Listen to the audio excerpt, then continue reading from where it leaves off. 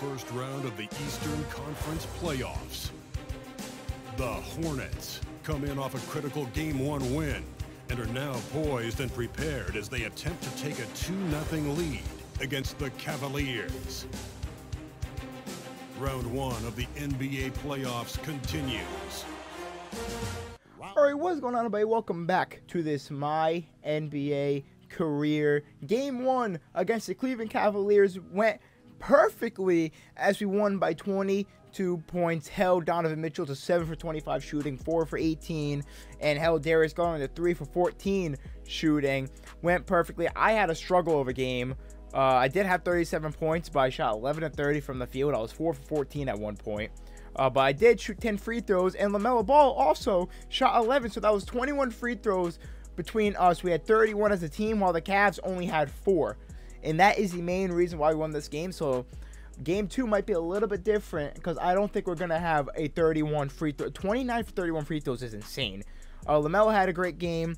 Ayton had a fantastic game. Rozier played well off the bench. So did Nick Richards as the starter. Yes, I have Nick Richards starting at center and Ayton starting at power forward to try and balance against this big lineup of the Cleveland Cavaliers with Evan Mobley and Jarrett Allen. And last episode, I did say I'd up the sliders for the CPU. I'm not touching the user sliders. This is what the user sliders look like. This is usually what Hall of Fame looks like, besides 3-point success. But these are my sliders. These aren't getting touched. I'm keeping these as is because I feel like they're pretty well. I am going to up the CPU sliders by probably 3. I'll up them all to 68. Mid-range success, I'll up to 64. I'll up this to 62. Actually, I'm not going to touch 3-point success, because I had an issue where when I was up to like 65, they wouldn't miss a 3. It greened every single time. But everything else I'm going to leave the same. Usually, the ones I will touch are these top ones that involve shooting-wise. So 68 inside success, 68 close shot success, and 64 mid-range success. Should be good. They should be able to hit shots. And if you don't know, in the offseason, there will be 2 expansion teams, and that will be, can I see that? It will be the Seattle Sonics and the Kansas City Scouts. Those 2 teams will be coming into the league next season. And I'm telling you this right now, these Sonics uniforms and court are gorgeous. Gorgeous. But we have one thing to worry about, and that is the Cleveland Cavaliers. Always simulate these games, and the Heat won game 1, Kings won game 1, so all the higher seeds won game 1 besides the Cavs and the Kings, and the Mavericks. So let's see if we can take a 2-0 lead, which would be massive against this really good Cavs team. Here we are, game 2 of this Eastern Conference first round against the 52-30 Cleveland Cavaliers, looking to take a 2-0 series lead against them, and I think it's possible, all right? I think it's possible we could beat this team, mainly due to our top 3 players in DeAndre Ayton, Cedric Lewis, and LaMelo Ball. I think those 3 together is enough, especially if we continue to play great defense on Donovan Mitchell and Darius Garland. That's going to be the big difference maker. Keeping those 2 in check, we can win this series. We did it game 1. Let's hope we can do it in game 2 as I try to get that steal there. Donovan Mitchell straight to the rack. That's getting blocked by Cedric Lewis. What a block to start off game 2. That deserves a replay. Look at that. Getting up in the air for that swat. That was beautiful. This is green for LaMelo. And I'm starting it off 2 for 2 from the field. Knocking down the 3, all 5 points for the Hornets. Go to Cedric Lewis. I need to dig in, get that playoff Cedric going, just like Jimmy Butler. And if you think about it, Cedric's kind of like a Jimmy Butler build, as Donovan Mitchell hits a tough shot. More of a Jimmy Butler build that can shoot, and that's kind of what I was going for a little bit. But if you see me looking to the right or anything, is because I am watching the Warriors game. That's a bad release. I'm watching the Warriors-Kings game, like usual. Around this time when I record, the Warriors game is on. Heat are up 1-0 on the Bucks. They won game 1. Yeah, love to see it. Will we win the series? No, because Tyler Hero's out. So, that's awesome. But we won game 1. Not something I didn't expect to happen. And if you guys want to know my playoff predictions for this year, I will leave the link in the description for my playoff prediction video. It performed fantastic. I would recommend you guys go watch it. And I recommend Yuta Watanabe knock down this 3, which he does not. Fast break. And so far in this game, the defense has been working to our favor. That's great defense by Donovan Mitchell. I got to reset here. Reset. Nick Richards comes up mid screen. But yeah, I mean, we're one of the best defensive teams in the league. That could be green if it go. It wasn't green, but it still went. Oh, I got a steal on the break, and I'm fast enough. What a dunk from Cedric Lewis. Extends the lead back to 7. He's got 11 out of the 13 points for Charlotte. We have a 10-point lead, 25-15. Start of the second quarter, and it's the same story as game 1. The bench extends the lead. We're up by 11 now. Aiton's got 8 points so far in this game. I don't know who else is helping with the scoring, but I mean, I do have 22 out of 53 points for the Charlotte Hornets. They're going to run a double screen here. I'm right there. Tried to get the steal there. I'm right there. I know how to switch, and I get the steal. Throw it down. Cedric.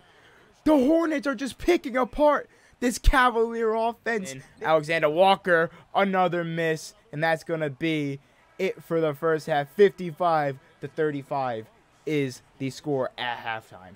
Bro, Donovan cannot buy a shot right now. Wide open most of the time, too. Like, he's getting open, and he just can't buy one. LaMelo Ball in the paint. That's an easy dunk. What is going on with the Cleveland Cavaliers?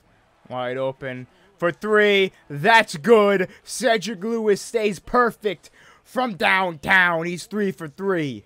All right, you know what I'm going to do?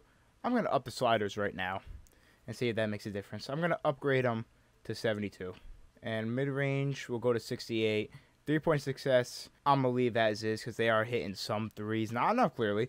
Layup success, we'll up to 65. I should have upgraded that. Everything else we're going to keep the same. Let's see if they start making shots now. Oh, yeah, Dre Lyles. I didn't even touch the 3-point shot, but he knocks one down from long range immediately. But they're leaving the paint kind of wide open, and Cedric Lewis can't be stopped. All right, I'm getting subbed out, and, yeah, the slider changes worked because they've hit a lot of shots in a row, including a contested and one. It's down to 20. Clearly, they haven't had too much success, but it's definitely been working. Pass that. LaMelo, why would you pass that back, dude? Why do they do that, man? Why do they run back? Right? And that's going to be a foul on Terry Rozier. That's his 4th. No, they're gonna screw me out of that. They're gonna screw me out of that. Why do they do that? Why? Even after the contest, it was still in the green. It was still in the green after the contest. Look at where I'm shooting it. Look at when I'm shooting it. It was still in the green, and they changed my shot. That's so, even when I don't understand. Ayton, I need you to move, dude. What are you doing? Now they're double teaming me. Bro, why? Move! What are you doing? What a block by Eddie. Zach Eddy, I believe is his name. The 73 overall, 7'4" center with the block on Jared Allen. They brought Donovan Mitchell back in the game. They decided to sub him out for a few seconds. Fair enough. You need a little breather. I thought that was going to Donovan Mitchell, and that's going to be a bucket from Darius Garland. And as you can see, the sliders are working for the Cavaliers without a doubt. They're hitting their shots now. LaMelo, kick it back to me. And I hit bad release, but it's still good. Oh, it's a mid-range. That's why it went. I was about to say, that's 2K. That's 2K feeling bad for that bogus Evan Mobley contest that still should have went in after those contests. It's the badges. It's the badges. What a block by Ayton. Off to the races. Mobley should not be faster than me, and he's not. 41 points for Cedric Lewis. What a bounce-back game after game 1 shooting-wise. Still had 37 points.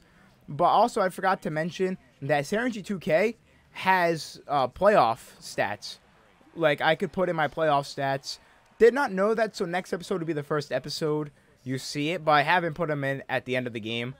LaMelo, what are we doing? Throwing up a terrible lob in traffic instead of passing it to me. Okay. And with 9.5 seconds left, we are going to take a Game 2 victory over the 3rd-seeded Cleveland Cavaliers. 22 points. They're not going to take a shot here. No, they're not. 105-83 is your final score. The Hornets take a 2-0 lead heading back to Charlotte. But with that slider change, Game 3 is going to be a whole lot more difficult if it's like the second half of this game. Final box score. The defense came into full effect. Donovan Mitchell once again held to 18 points. this time. Still, I believe he was 7 of 20 the last game, was he not? He was 7 of 25 last game. Held a 7 of 20 and 2 for 11 from 3. Garland started to get it going in the second half, but he still shot 6 of 15. Jared Allen had a great game, and apparently he hit a 3. Not even going to entertain that. Evan Mobley, just stat stuffing. He only had 11 points, but 12 rebounds, 3 assists, 2 steals, and 3 blocks. That's crazy. They just don't get help from their secondary players, their second unit. They need help from them, and what a game for Cedric Lewis. 43 points, 8 rebounds, 12 assists, and notching 4 steals and a block.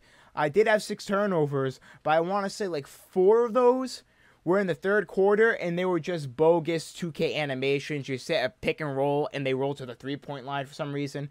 But 15 of 26 from the field, way better than that 11 of 30 stat line, and 3 of 4 from 3, now shooting 41%. I'm only shooting 36%. Actually, no, that's not updated. Never mind, I lied. Still, 10 of 10, so I am 20 of 20 in the playoffs from the free throw line. LaMelo Ball could not buy a shot, but if you look at his stats, good, 22, 8, and 7, but 8 for 21, 3 for 11. Not gonna cut it. 8 and at 10 and 14 with 5 assists. You can't ask for more from him. And our second unit, secondary players, I guess did okay. Nick Richards came back to earth with a 6 and 9 game. Did not miss a shot though. But if we go to team comparison, you can see shot 10 of 31 from 3. Not great, but they shot 7 of 35. And we only shot 13 free throws. They also only shot 13 free throws. So like I said, we're not going to have that game 1, 31 free throws to like 4 free throws every game. It's not going to happen. It was their 12. Oh, we both had 12 turnovers, but we had 15 points off of their turnovers, and we just dominated the rebounding. Anyways, that's going to be it for me. GG.